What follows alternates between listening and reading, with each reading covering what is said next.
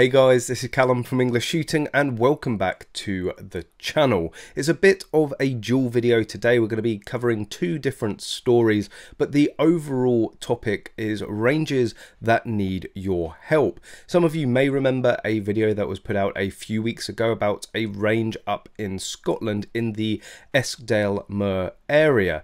The range was under attack by Buddhist monks. Well, that's what the locals would like you to believe. Really, the attacks were coming from a bunch of grumpy, clipboard-wielding locals that didn't like the idea of people enjoying a safe, legal and responsible sport. Things have updated since then, and that's what I want to cover first.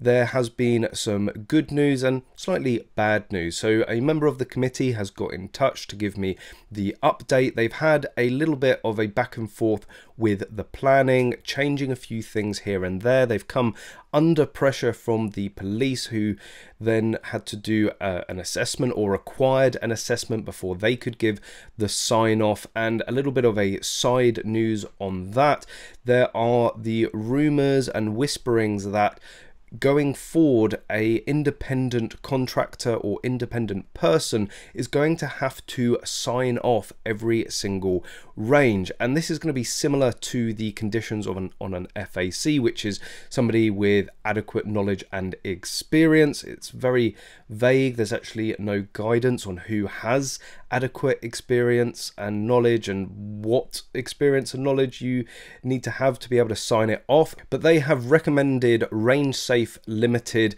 They actually wrote the guidance on safe range construction for the police training academy. So it sounds like a lot of rangers are probably going to need these sorts of services going forward from what the rumors are. So check out Range Safe Limited if you are interested. But the company came down, they did a full assessment to satisfy the police and satisfy the local council and planning, and with a couple of minor amendments to their 2-kilometer range, they are able to push that through. So from what they are saying, they have been successful on the planning front, and the planning that they have means that if they want to put in any more bays or any more ranges across the entire site, then they will be able to do so without notifying the planning permission. So they effectively have free reign. Now, something to get in beforehand as a bit of context: from looking on Google Maps, at the closest point it's 1.5 miles, and the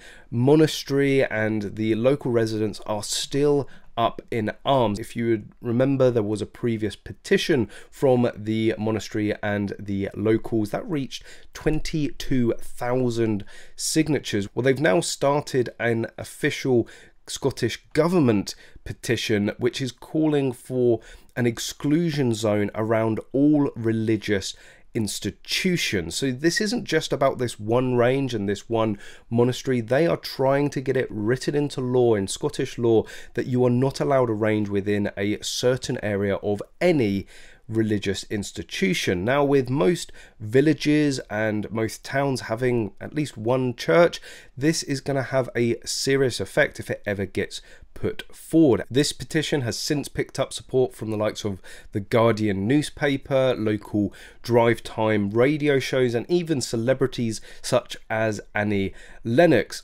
I'm going to just go out there and say neither of those three have a single clue about what it takes to run a safe and proper range, and probably just more virtue signaling from these celebrities and newspapers. So there is still a fight to be had. There is still the petition in favor of this range. It has 8,000 signatures, just over 8,000 signatures. So if you want to go and add to that, please do so. It is going to still help. So the link will be below. So no doubt they have a few speed bumps to get over still, but they seem to have got the biggest hurdles out of the way. They've got their planning permission and the range has been signed off. So those guys are full steam ahead. They are planning a big competition with people coming nationwide to it, at the back end of September. Again, I'll put any details in the description below if you want to go and check out, if you want to join them, you want to join that competition. I'm going to try and get up there myself. I really want to see the facility, make a full video of it and show you what facilities they have there, what different ranges, what different distances.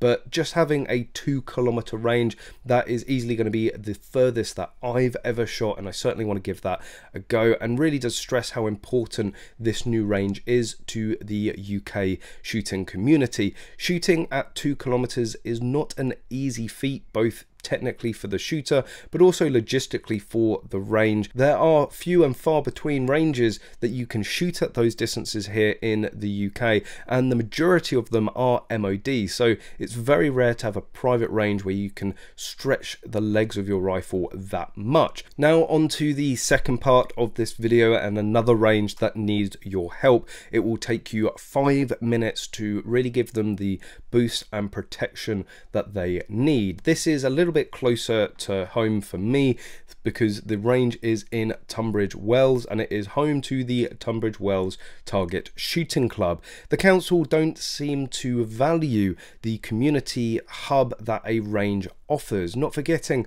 that shooting is one of, if not the most inclusive sports out there. All ages, all sexes, all creeds enjoy shooting here in the UK, and they provide fantastic facilities for national level shooters. But the council has other ideas. They want to do a land grab and a land for cash grab by selling off the range, completely demolishing it and building 5 luxury houses. How you can help is by following the link in the description below. I'll also put it in the comment section below. It takes you 5 minutes to sign up and to put in a complaint. What the range needs is 100 complaints to be able to have their voice heard, to open up further channels of communication in stopping this land grab. You shouldn't need to really think that hard about all of the reasons why this is a bad idea. This isn't going to benefit the community. It's actually going to remove one of the largest ranges in Kent. There are going to be hundreds of shooters that use this, a real community there. They are providing facilities for national level shooters and also providing facilities again for all people of all ages. So putting 5 luxury houses, that is going to benefit 5 families rather than the hundreds of shooters that are going to be using this facility. I really don't see how the scales can fall towards the houses. It is most definitely in favor of the range. So please do go through and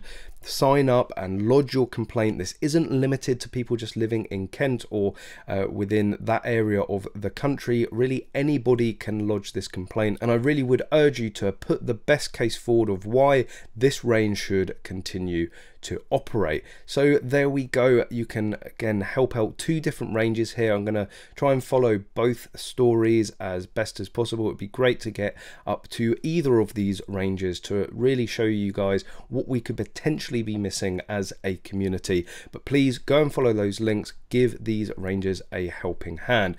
So thank you very much for watching this video. I hope you've enjoyed it. I hope you found it interesting. If you have, please give it a big thumbs up and please consider subscribing for any future videos. And as always, guys, I hope to see you soon.